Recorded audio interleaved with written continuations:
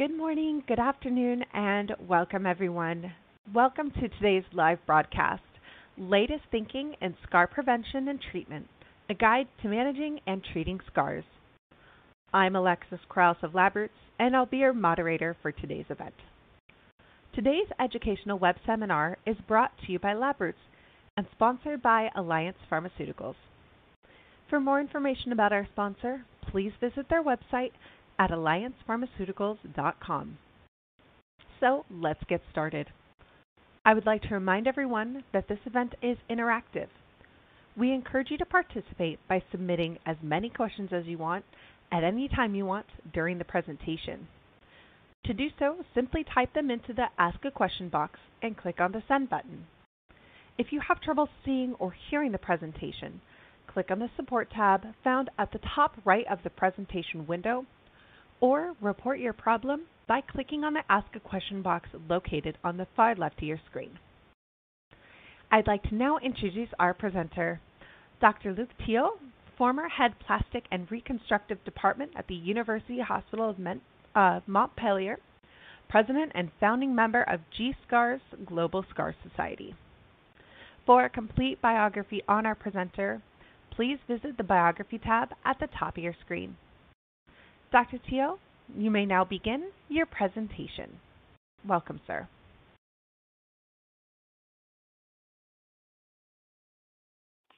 Good morning. My name is Luc Téot. I am assistant professor of plastic reconstructive surgery in Montpellier University Hospital, and I will speak today about a guide to managing and treating scars using silicone and mainly keloid. We will speak about the G-SCARs, which is a group of experts along the world. We'll speak about fundamentals, about the guidelines consensus, about some adjunctive treatment approaches, a kind of patient journey, clinical cases, and the possibilities and role of keloid in scar management and prevention. The Global Scar Society was built from a previous international group, which was a club, the SCAR Club, which was founded in 2006 in Montpellier. The G-SCARs is focused on research and therapy to promote scar management and prevention, help develop research around scarring, create educational and informational supports, and recommend an international assistance service for specific problems. Hypertrophic scars, keloids, scar atrophy, and other types of pathological scarring lead to poor cosmetic and functional outcomes. So the G-SCARs aims to bring together all disciplines and stakeholders in the field, promoting either mechanical and chemical approaches aiming to normalize the lives of patients with pathological scars. Fundamentals. Normal wound healing, in fact, is a cascade of events from inflammation to maturation. Four key wound healing phases, which overlap: hemostasis, inflammation, proliferation, remodeling, and scar maturation. In fact, in terms of timing, hemostasis lasts some seconds, sometimes a little bit longer, but usually very short. Inflammatory phase from hours to some days, depending on the level, on different factors. We'll come back on that. The proliferative phase, days to weeks. The remodeling phase is much longer, weeks to months. And if we have the sequence of events from injury, we have the first phase of vasoconstriction, platelet aggregation, and leukocyte migration. Then on the inflammatory phase, the early neutrophil, chemoattractant release, late macrophages, phagocytosis, and removal of foreign bodies and bacteria. During the proliferation phase, fibroblast proliferation, collagen synthesis, extracellular matrix reorganization, angiogenesis, granulation tissue formation, and finally epithelialization. But it's not finished. Epithelialization doesn't guarantee that there will not be any pathological events.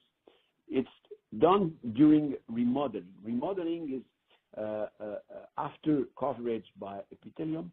There is an extracellular matrix remodeling and an increase in tensile strength of the wound and the edges and the sutures or whatever. And then we come to healed tissue. Healed tissue is very long time after the injury, may last many years in some children, for example. The classification of pathological scars can be reduced to two scenarios. One, hypertrophic scars. There is an excessive scar proliferation that does not extend beyond the edges of the initial wound. Very important. The growth starts some months after wound closure, 3 to 6 months, after which the progression usually stops and the scar gradually becomes quiescent and stabilized. The full maturation process may take up to 2 years, but it may also regress within 1 year, depending on many factors, tension particularly. Keloids is different because it's a benign proliferation extending over the edges of the initial wound, can grow with time without signs of stabilization, can start directly after completed wound closure or later than a year, may appear spontaneously but do not regress spontaneously, and the high recurrence rate after just a surgical excision. The risk factors of pathological scarring are multiple. The great number of surgical interventions, area of high tension after surgery and wound closure, on the back, of the shoulder, on the sternum, lower abdomen, we have high tension. We have high tension on scars that cross joints or skin creases at right angle. Injuries affecting deeper layer of the skin, longer time to wound healing, very important because in burns specifically. Darker skin types for keloids mainly. Young adults, adolescents, much more frequent than in older people, elderly or adults. And persistence of local inflammation, whatever be the cause. Can be infection, can be tension, can be a specific area or a specific type of skin. In terms of consensus, we started in 2002 and established a sequence of strategies starting at the end of the first month and during all along the evolution of the scar. So first of all, we have a medical strategy. So we define at-risk patients and we try to prevent the occurrence of pathological scars. And we have different strategies, sequential for 1, 3, and 6 months. On the other side, we have the surgical strategy, which starts very early, prevention. The prevention means best practice in surgery. It's always very important to remember. And post-surgery, we can either replace with flaps, dermal substitutes, or tissue expansion. We can also try to improve the scar using laser, using radiotherapy, microneedling, cryotherapy, mechanical peeling, grafting, sculpturing. You see the number of possible surgical strategies. And we're still balancing between, because in scars we have a very few high-level evidence-based medicine. So most of the time we work on consensus. There are consensus on lasers. There are consensus on different types of treatments, local or invasive or less invasive. So we try at G-SCARS to condensate all these possible actions and try to propose consensus and guidelines as we did last year, and we do it this year with a book which is appearing at Springer. If we look at patients at risk of scarring following surgery, which means we know that the type of surgery may be a source of hypertrophic scar. So we are speaking about prevention. So we have a surgery or a trauma, and we know perfectly how to practice good technique, wound management, to reduce the risk of scarring, but we have the risk of scarring. So the risk of scarring may be a high risk on the left, and usually, systematically, we will use silicone gel or sheeting with or without intralesional corticosteroid injection. On the right, we have low risk, but is the patient concerned by his scar? And yes, we will also use silicone gel or silicone sheeting. Is not concerned, we have a standard counseling of prevention to exposure to sun, and if the risk of scarring is increasing in the central part, then we will protect using silicone gel or sheeting or hypoallergenic paper tape or onion extract cream and others atypical, I would say, proposals. Post-surgery, we have a booming solution which are coming since the last 2 or 3 years. One of them is very simple, is Ogawa tape, which is a steri-strip, called adhesive sutures, which is a specialized skin tape to reduce wound tension mildly, I would say, and support scar tissue. We begin this type of mechanical limited system to just after suture removal, and then for at least 3 months. So it's a little bit contraining for the patient. Ogawa tapes contain steroids and is used for 1 month onwards. On the right, you see something which is proposed and very smart system composed of instead of sutures, glue, tapes, and strips.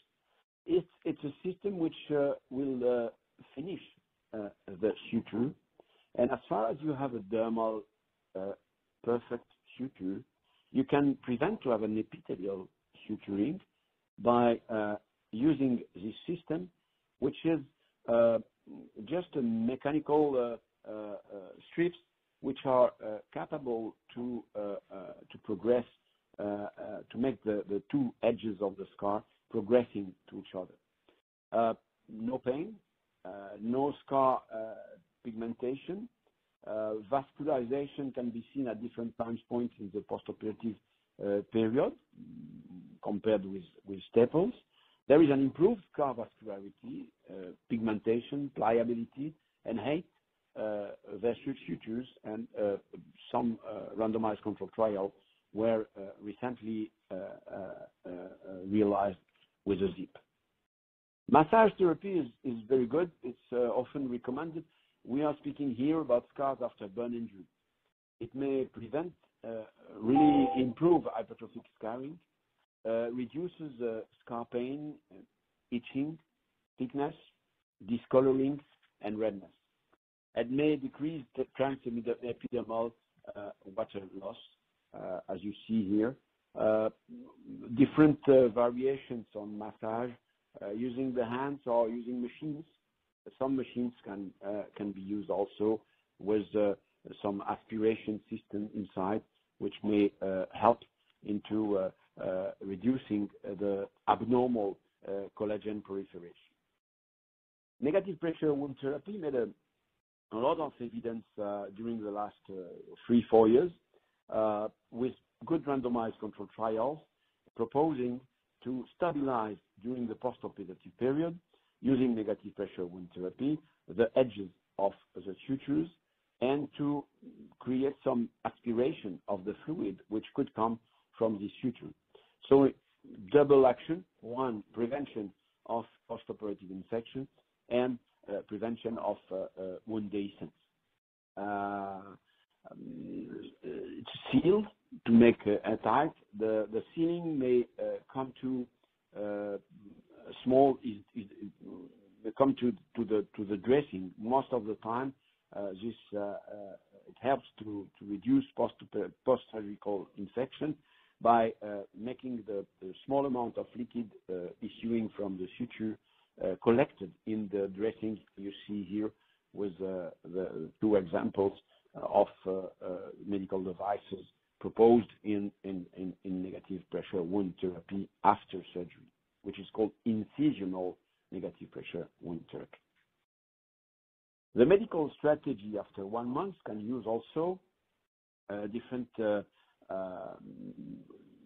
options. Laser therapy is one option which is frequently used, especially in Asia, in Korea, very frequently, because even the transient inflammation, the redness, which occur after burn or after trauma or even after surgery, may lead to some cosmetic problems or difficulties for the patient. So laser therapy became very popular in this period, in this post-operative period or post-trauma period. PDL or YAG, 1 month or 2-3 months, most effective for hypertrophic scar or for flat keloids, limited efficacy for thicker scars and large keloids. Fractional laser therapy, if PDL is ineffective, which induces a wound healing response, a second wound healing response, resulting in increased type 3 collagen production and promotion of scar remodeling. So it's different possibilities to use. Some ablative lasers may also be used, but we'll come back on that. Microneedling is something which became popular during the last 2 years. It's a repetitive application on stretched scar, horizontally, vertically, and obliquely, to achieve a uniform pinpoint bleeding to induce a new wound healing cascade. So this is aggressive, but may induce, a little bit like peeling, induce something which is restarting of the wound healing, especially the growth factors, and a kind of reactivation of epithelialization and reorientation of the collagen fibers. Scars treated with vitamin A and vitamin C cream for at least 1 month before and after microneedling to maximize the dermal collagen synthesis may be added. After 3 months, most of the time, especially in burns, pressure garments, compressive garments are proposed. They were promoted by French specialists and reimbursed in France.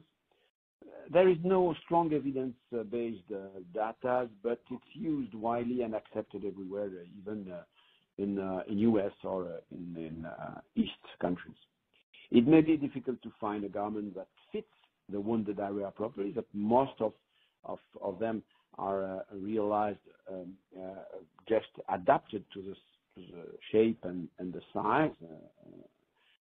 And the patients often find wearing the dressing or garments uncomfortable, and they do not always adhere to the guidance, especially young people, girls.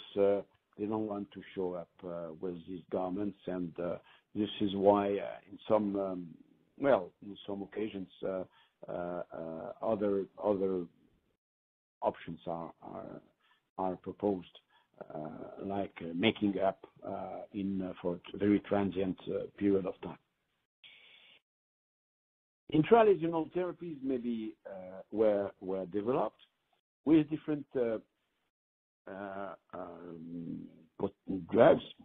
One of them is 5-FU. 5-FU is an antimitotic drug, very well known in digestive cancer, especially, and it has been starting in US with the Longacre team in San Francisco, and progressively adopted by Chinese colleagues, then German colleagues, with a different type of proposals, starting with very low doses, but now high doses means 50 mil by 50 microgram per mil are sometimes proposed, essentially in Germany and also in France. It enhances keloid regression in most of 45% of the patient. And the recurrence of treated in keloids in less than 50% of patients. Localized effects include pain, it's painful, at the injection site, hyperpigmentation, skin irritation and ulceration when the doses are very high, but usually it's well tolerated. Steroids, triamcinolone acetonide, thought to inhibit fibroblast growth and TGF-beta induced collagen type 1 expression. The response rate of 50 to 100%, but the recurrence rate were estimated in different trials to between 9 and 50%. We have complications if the injection is not strictly inside the scar. If the subcutaneous tissue around are injected, and especially the fat, and you have fat atrophy, which renders the cosmetic aspects worse than, so needs to be done by people who know. Botulinum toxin A, well, the mechanism of action is still unclear, and the data are inadequate for the moment. It's more effective than intralesional steroids, well, supposedly, but, well, discussion still with the botulinum toxin because, well, the minimal side effects, but the effect is not very important. After 6 months, we can also use autologous fat grafting with adipose stem cells. It's a recent strategy which can very simple to realize in the OR, can improve the scar pliability, the color, the thickness, and reduce pain in hypertrophic and mature scars. Known to tolerate harvest and graft injection better than mature adipocytes. Produce growth factors that promote angiogenesis and stimulate endothelial cells, fibroblasts, and tissue progenitor cells to remodel the scar tissue. And, well, some evidence appear, and many surgeons would adopt that because it's they find it quite effective. There's an analgesic effect of this adipose stem cells, which are mediated via nerve repair and release of contractures, because you can inject that after release, mechanical release, surgical release of contracture as a prevention of recontracture, and you interpose some adipose stem cells between the two layers. You see post-excision radiotherapy in keloids is also was a source of debates 10 years ago, but solved more or less by an extensive review of literature, which makes that radiotherapy by itself is not causing any cancer, degenerations, or big problems, I would say. It's used to prevent recurrence by inhibiting new keloidogenic inflammation via immune cell inhibition and neovascularization. Initially, conventional photon beam radiotherapy was used, but more recently, electron beam radiotherapy and brachytherapy are used with small doses, and the different radiation doses are depending on the location of the keloid, with a max of 30 grays, 1 week after excision, and it reduces recurrence rates to 10% or less. We have good evidence that this injection, realized quite early after surgery, has an important effect on preventing the recurrence.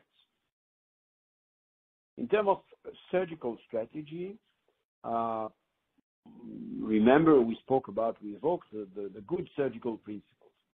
Good surgical principles means minimal tissue trauma during these dissections, good hygiene tension-free wound closure, respect of Langer's line. All residents in surgery, in plastic surgery, should know where the Langer's line are, and don't make an incision crossing this line, and just do the incision parallel or inside the lines in order to have the minimal cosmetic complication.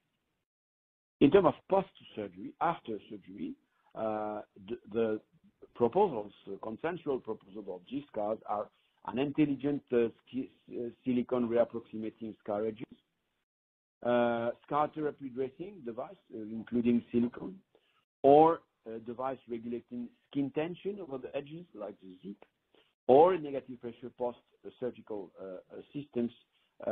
We evoked that Pico, Prevena, or Avel. And then fat grafting if needed some months after.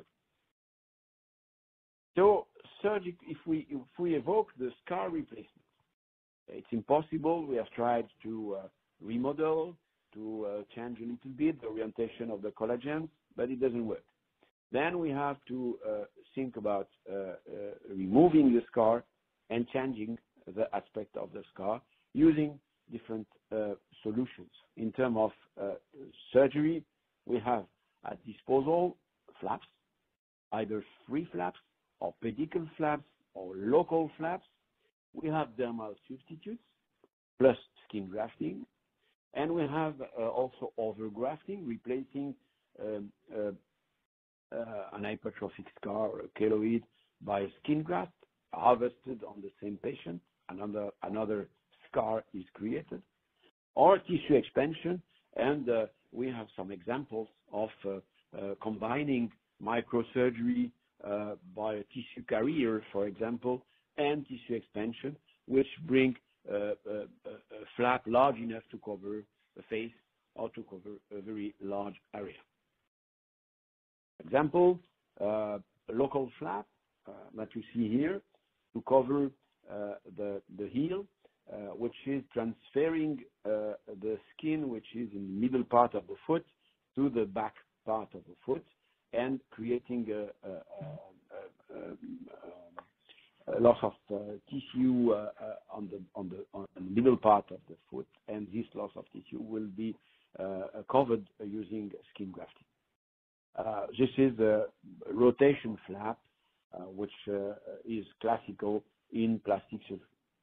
You can use regional flap, you can use perforator flap, which are just possibility of dissecting the flap, but also one vessel, one artery, one vein, which makes this pedicle an axis of rotation, of transplantation of this flap to another area. Distant flap makes microsurgical revascularization, or combined free flap like the one you see on the right, which is coming from the shoulder and which was created with a model of technique which is called prefabrication, and we published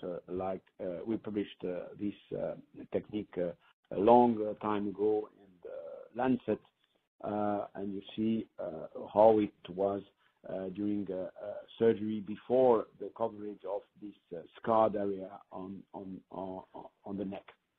So it's an tissue expansion will bring an extra skin, same area, more or less, or the proximal area, because the color matches with the area which will receive this flap. The texture and the thickness of the surrounding skin are the same aspect and the same sensation. Very low risk of complication, and the remaining skin will cover the donor skin region. Means we don't harvest all the flap, we just harvest what is needed, and the rest of expanded tissue will be able to reapproximate and cover the donor site area. We have also some adjunctive treatment approaches, and we evoked lasers in pathological scar prevention. There is a recent paper published by a French colleague make a randomized control trial with a single pass during the postoperative period with a 1210 nanometers laser treatment performed immediately after surgery. It was on breast surgery. It was a prospective randomized double-blind control trial. 40 women undergoing bilateral breast reduction with inverted T-scars, laser versus no laser per breast. 6 months after surgery, the scar volume was measured, and we had 36. They had 36% lower when they applied the lash treatment versus no treatment. At 1 year, the volume of the scar was 29% lower. Roughness was 17%. Surface was 11% lower. And from week 6 to 1 year, the patient expressed a preference for the breast treated with lash. Another adjunctive treatment is photobiomodulation, which requires an application of a chromophore containing gel, which is activated by LED. So a LED lamp will activate the gel. You see on the knee of this patient that there is a kind of pouch, including the chromophores, and the LED will activate the chromophore, making the chromophore giving a range of different length wave of different. So it's not strictly a laser. It's in between. It's a capacity to expose a scar to different length wave coming from the same machine, the same combination between the chromophores and the LED. The investigator have published many studies. One of them allowed them to conclude that the first treatment is during the week after surgery, and 6 treatments of 5 minutes each, and a 6 months follow-up. If we come to epidermal cell culture, we have to say that for the moment there are not very conclusive trials. We have several attempts to demonstrate that this cell culture, epidermal cell culture, were efficient. Epicell, which is a cultured epidermal autograft composed of the patient's own keratinocytes grown ex vivo in the presence of proliferation arrested murine fibroblasts. Or Epifix, which is a dehydrated amniotic chorionic membrane allograft. Or Episkin, which is a reconstructed human epidermis from normal human keratinocyte culture on the collagen matrix, so allogenic. Skinetic RHE, which is a reconstruction human epidermis from normal human keratinocyte cultures on an inert polycarbonate filter. You see that different attempts, others which are, well, the essential of bioengineered skin substitutes, which is hopefully becoming better and better each year. But you see that depending on where you live, depending on the regulations you have, in the US, you can use everything. In Europe, you cannot use cellularized using allogenic cells. So there is differences in different continents, I would say. Coming to non-cellularized, you have nylon mesh or collagen dermis and silicone covered by silicone film. Acellular matrices from bovine or porcine collagen, Integra, very well known, Matriderm, or another one, a new one, which is Nevelia. Acellular matrices from hyaluronic acid, like Yellow Matrix, or allogenic substitutes coming from cadaver skins, essentially in US, Alloderm.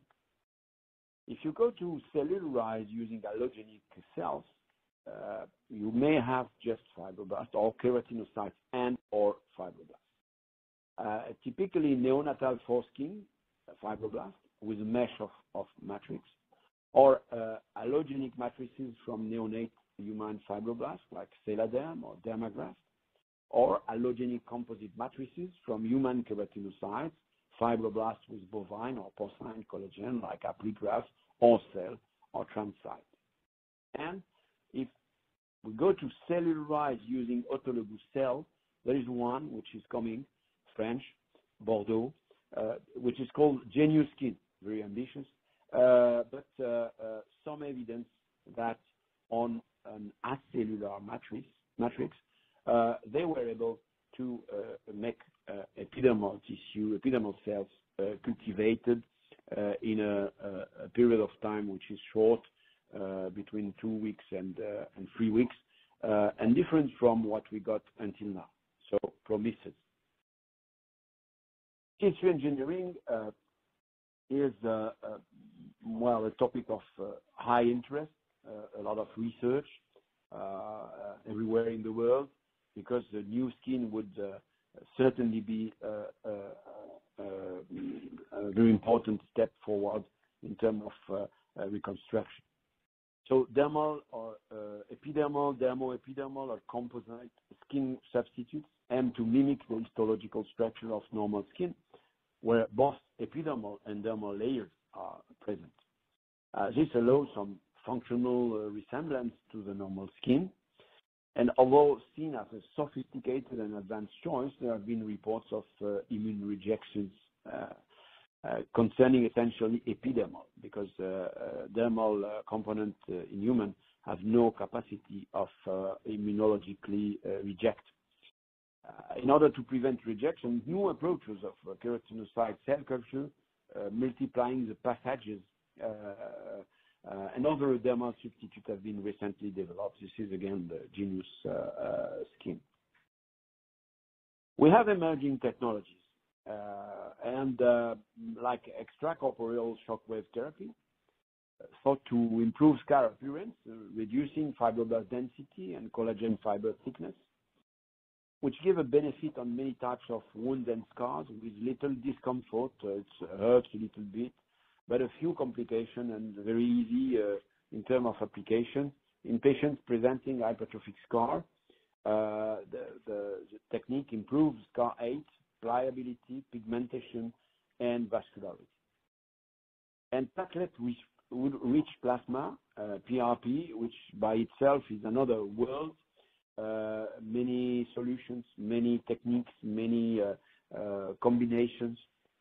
The basic principle is an autologous blood-derived product with platelets, with a local application which causes a supraphysiological release of growth factor that modulate pathway involved in tissue inflammation and repair.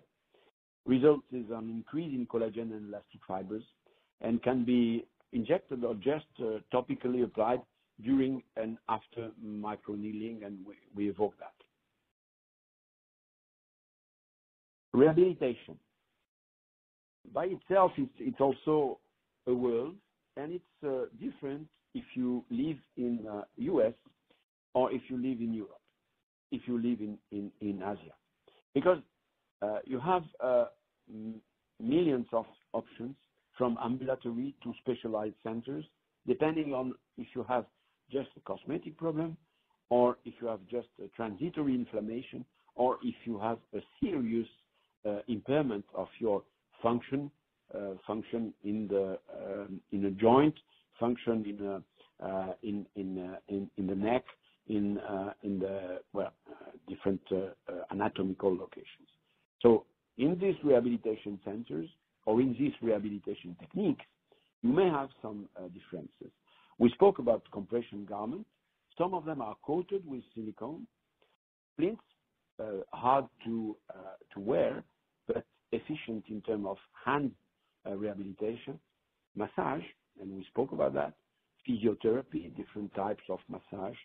Hydrotherapy, and psychological support. In some countries, you have hydrotherapy in specialized centers for the end of maturation process, with a softness of the skin being improved by this hydrotherapeutic solution.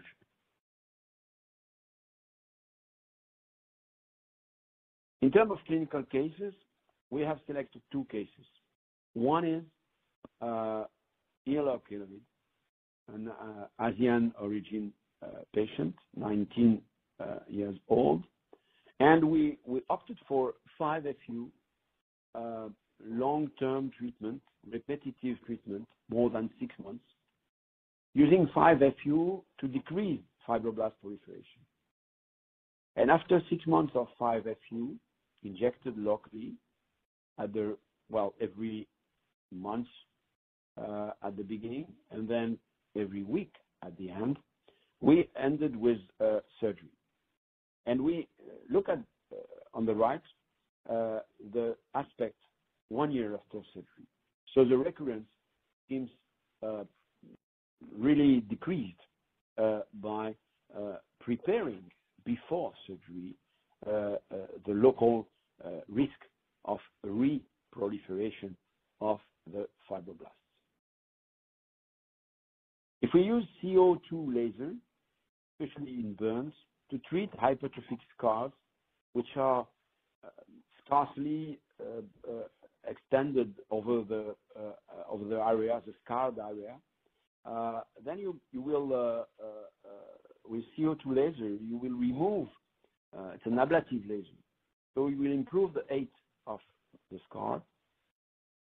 We still have uncertain results on pigmentation because melanocytes are different from keratinocytes, and there are a few techniques which are really efficient on repigmentation. So you see the results after the procedure 6 months after. Speaking about keloid in scar management and prevention, we have some guidelines on abnormal scarring for hypertrophic and keloids. So in 2002, when we started with Tom Musto to propose the first international consensual guidelines, it highlighted a primary role for silicone gel sheeting in the management of a wide variety of abnormal scars. In 2014, some other guidelines and our guidelines were proposed and concluded that silicone-based products are efficacious in scarring prophylaxis and management of hypertrophic scars. Newer gel preparations overcome limitations inherent in gel sheeting. Gel sheeting is difficult to wear. A gel is more easy to handle. And silicone sheeting or gel is universally considered as the first-line prophylactic and treatment option for hypertrophic and minor keloid scars. And in 2020, you have the question mark on should we change? Should we come from a gel to another option?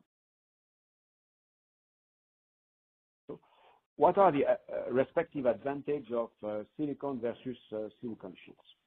On the left, you have the silicone gel sheets, and some skin issues may occur, like pruritus, skin rash, or skin maceration. We don't observe that with silicone gel, of course.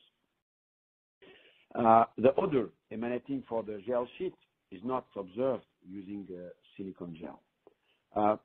Silicone gel sheet is very limited in terms of indications for scars located adjacent to joint because of the restricted movement and adherence, which is not the case for silicone gel, which can be used for skin folds and hairy areas. The appearance in visible areas for the gel sheets, because it cannot stay by itself. You need to have a fixation system with this sheet.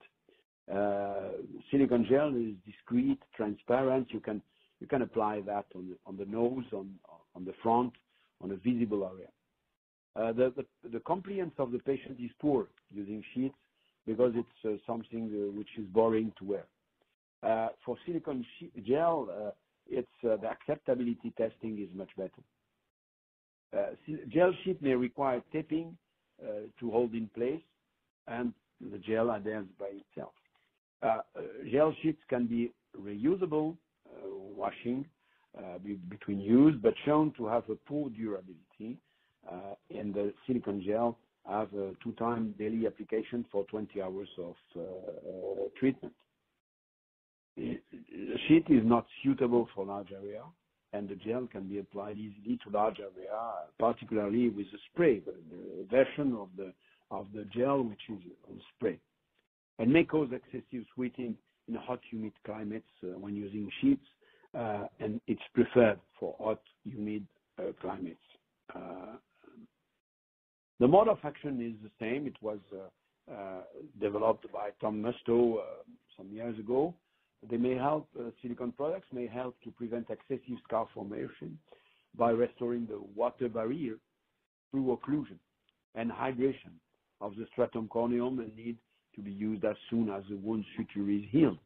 So very quickly, very early. Musto and his team, also Nason, used the rabbit model, which is excessive dermal scarring, very difficult in animals to find a model of excessive dermal scarring. Kelocoat was compared with tissue adhesive, Indermil, and barrier film, Cavilon, with treatment starting at day 14. The control was no treatment and negative control of tape stripping. Each rabbit was their own control, one ear with either occlusion or TF, and the other ear no treatment. The scar elevation index was significantly reduced with Kelocoat and other treatments when compared with no occlusion, with a P lower than 0.05. TEWL, transepidermal water loss, was reduced with all treatments. So occluded wounds may be in advanced state of repair. This is the conclusion, and you see the difference in terms of transepidermal water loss on below. So randomized controlled trial in 30 patients, another study with bilateral immature scars, hypertrophic scars, or keloid scars, and for each patient, one scar was treated and the other left untreated. Each patient was assigned to one of the 3 groups: Kelocoat, applied morning and evening; silicone gel sheeting, applied every day and left in place during the morning and night; Kelocoat applied in the morning, and silicone gel sheeting applied at night. Evaluations included redness, height, and softening of the scars. So this was the conclusion. Kelocoat reduced scar height by a greater amount than silicone gel sheeting or no treatment. So here we have an important step forward, because there is a more efficacy with the silicone gel due to all the different aspects we already presented. Kelocoat reduced also scar erythema with a greater amount than silicone gel sheeting or no treatment. And we have an erythema score comparing the treated scar, untreated scar for each group: Kelocoat on the left, silicone gel sheet on the right. Another item was Kelocoat reducing symptom of itching, irradiation, skin maceration after 90 days of treatment. And again, you see the differences on with a P lower than 0.001. Patients stated that Kelocoat was far easier to use than silicone gel sheeting because of the spray. Kelocoat made adhering of the treatment regimen easier than silicone gel sheeting. And again, you have this p-value, which is very important in terms of significance. Silicone gel in hypertrophic and keloid scar prevention. Prospective randomized parallel group comparison study with 2 arms, 80 patients with Kelocoat, among them 72 completed study, and 80 patients had no treatment unless they showed signs of hypertrophy, and 76 completed the study. The main cause of surgery was benign or malignant skin lesions needing excision, and also included scar revision and cosmetic surgery like breast augmentation and reconstruction. Twice daily Kelocoat treatment compared with no treatment from 10 days to 3 weeks after surgery for 4 months. Patients were evaluated using a 4-grade scale over 6 months of treatment. And this is 2/3 of patients who use kelocote did not develop abnormal scarring after 4 months of treatment. A further 26% develop only mildly hypertrophic scars. Only one patient who receives kelocote developed a keloid, and you see the different patients in a study published in 2007 with different grades and comparing kelocote in blue and no treatment in green. So what is the significance of kelocote UV? Kelocote UV, well, it's a combination. Guidelines recommend avoiding exposure of wounds to the sun, all of them. It's a need. It's a need because it reduces inflammation. Kelocote UV contains SPF 30, which can absorb up to 97% of the radiation coming from UVB. So adding that will certainly help in preventing exposure to the sun because sometimes you cannot prevent exposure to the sun because of different modes of life or of way to do it. The UV radiation, I said that already, is associated with the scar hyperpigmentation.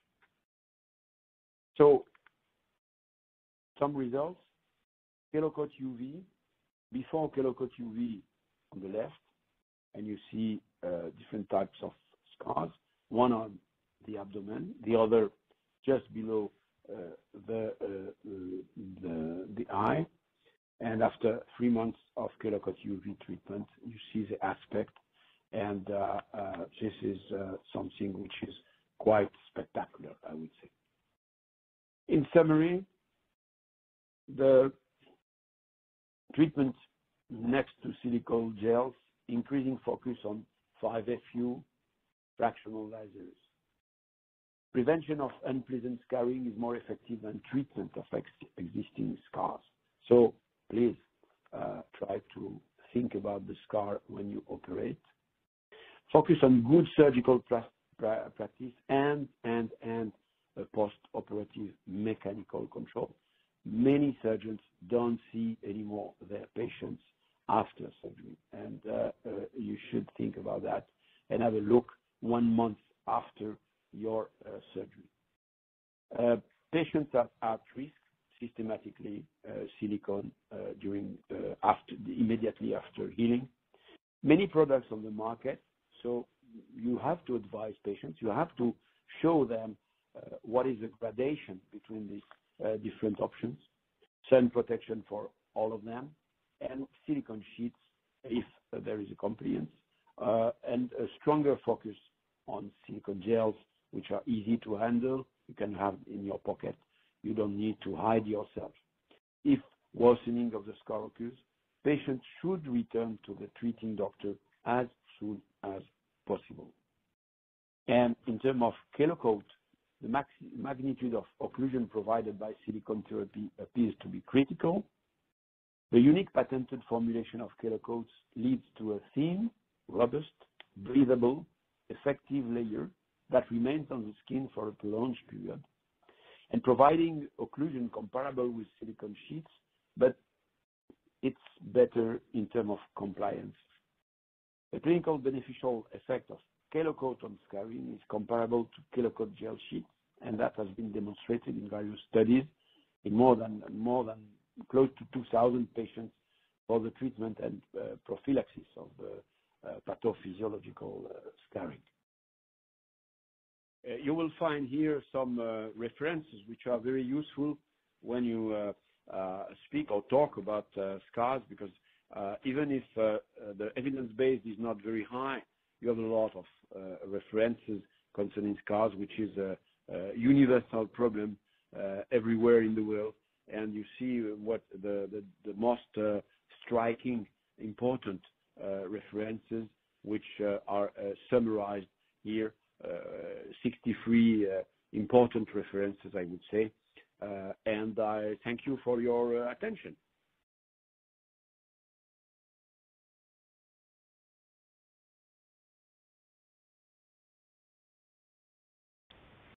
Thank you, Dr. Téot, for that informative presentation. We will now start the live Q&A portion of the webinar. If you have a question you'd like to ask, please do so now.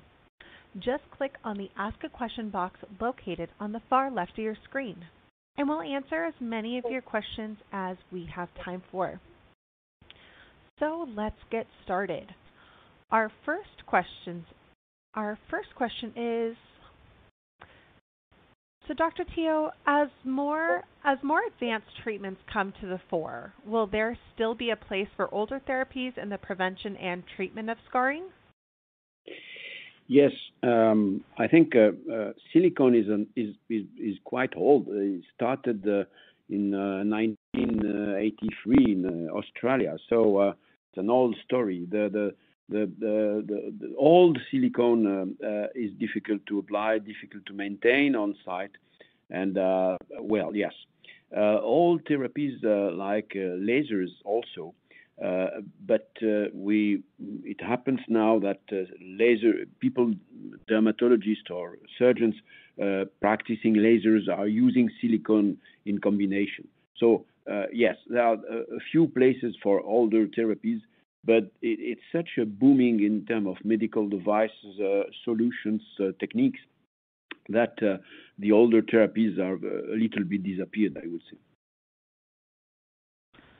Wonderful. Thank you so much. So, Dr. Téot, our next question. Are subcut sutures still required with the ZIP system? Good question. I think that using the ZIP, you will close the epidermis. The deep part of the suture should be secured.